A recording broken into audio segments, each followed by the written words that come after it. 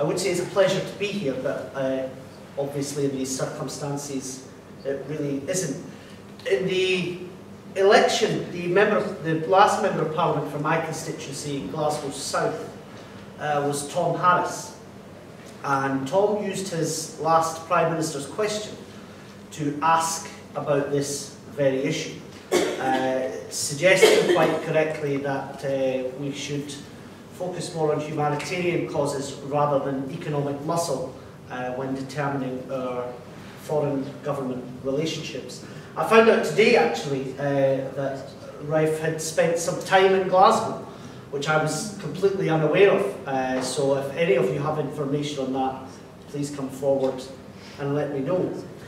The issue here is hugely important. It should not be underestimated. The ability to think freely and write freely and have critical thinking printed to the masses is hugely important. It leads to the betterment of the human race, leads to the flourishing of ideas. It makes our ideas better.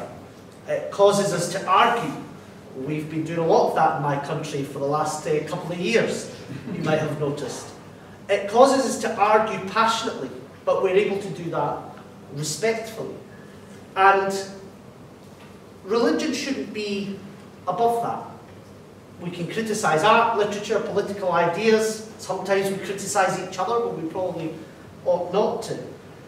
But religion and politics shouldn't be above that.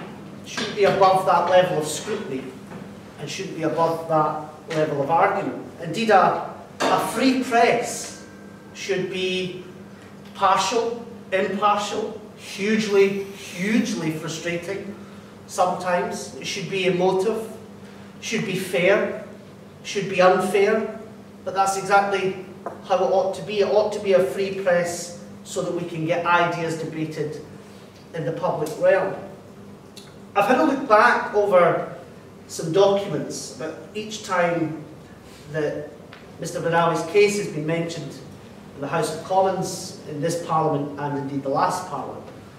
And what I can't find anywhere is a government minister who has said explicitly and without equivocation that Mr Badawi should be set free.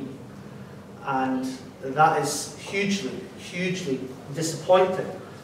In the Scottish Parliament, there has been a motion lodged by my colleague Christine Graham, one of our members of the south of Scotland, calling for just that, and I'm pleased to see that's received support in the Scottish Parliament from Labour members, SNP members, Liberal members, Green members, and I think even one or two Conservatives as well. But we must focus on this, and we must work hard on it in this Parliament. I was saying to Joe just before we started, as a brand new MP, a lot comes at you in the first 6 weeks, and I made the mistake in the first couple of days of agreeing to meet every single person who said he wanted to meet me and go to every single event that I was ever invited to. And very quickly learned that you have to pick and choose them quite carefully. And I chose to come here tonight and go today because this is something I care passionately about. As a huge fan of Salman Rushdie, and in particular his book Joseph Anton, which if none of you have read, please make sure you do. That has inspired me to use the position I am in to highlight this case. And one of my short-term goals will be to get a statement from a member of the government saying without equivocation that Mr Badawi should be free.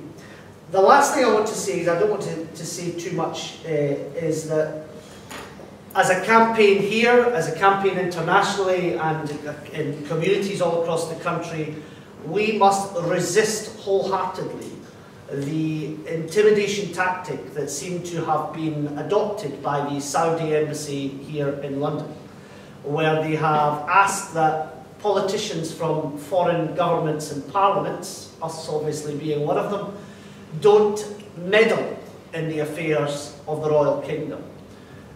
This affair goes much further than the Royal Kingdom. This is an assault on everything that we hold dear. It's an assault on decency. It's an assault on humanity. So we should not be scared to use our own intimidation tactics, you might say, such as the protests outside the embassy on a regular basis. I'm interested to hear how people think I, as an MP, can make that argument both here in the Parliament or directly to the Saudi authorities or in any other way. And indeed, we're hoping to have some kind of event back up in Glasgow as well, because I can assure you that the feeling on this issue is very, very strong, and something I received, I'm sure other candidates did, lots of emails about during the general election campaign. So well done for organising tonight, well done for organising today, and I just hope I can play my small part in achieving the goal of freeing Mr. Badawi.